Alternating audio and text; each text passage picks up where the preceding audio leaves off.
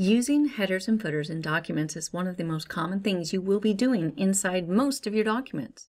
Please look at the top of my exercise document. You'll see kind of a dimmed down GoSkills logo, and then on the left some text, enter date here. If I scroll to the bottom, you'll see the GoSkills website, also dimmed down. If I print these, they'll be full brightness, but that's my indicator right now that those aren't part of my document. They're sitting in the background as a header footer in my document. Now the fastest way to get into a header footer, just move your mouse into that top margin of your document and double click.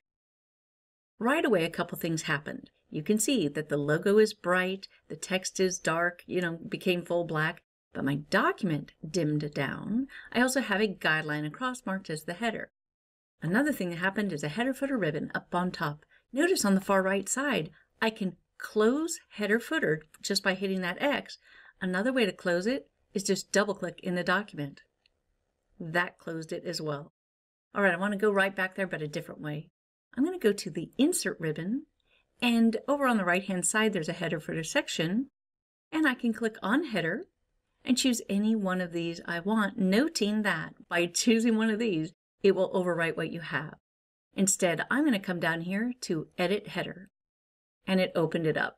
That's why I think a double click is much faster than that. Another way to use this ribbon to your advantage is right up here we have a Go to Footer button. When I activate that, it zips me right down to my footer. Go to Header zips me right back up to the top. Notice we have Previous and Next because you can break a document into sections and you can have different headers for different sections. That's an advanced lesson that we'll cover later on. Check out right over here, we have a Date and Time button.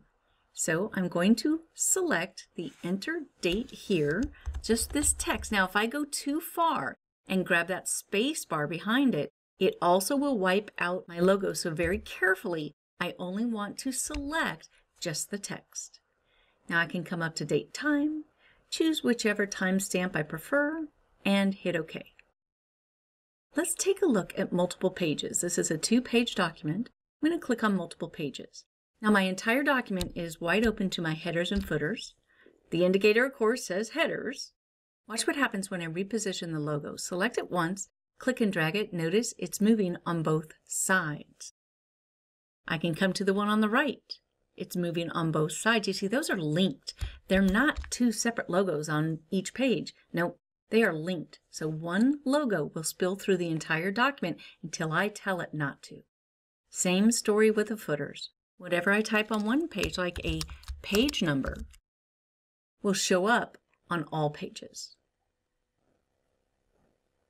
Now we have an upcoming lesson on page numbers that'll be better than that one, but real quickly, that's how you put a page number in. Okay, I'm going to go back to my header. In order to put a picture or a logo into a header, you activate the header area, you come up to pictures and you select your pictures. But after your picture is selected, we can edit that picture because your normal picture ribbon will appear up on top. So I can actually edit this picture right now, change coloring, change the border of it, do anything I want to it, crop it. So it's very interesting, no matter what you put inside your headers, you still have full use of all the other ribbons while you're inside that header. All right, that's it for this lesson on headers. To activate my document again, just double click inside the document. The headers go dim, the document brightens up, and that's it.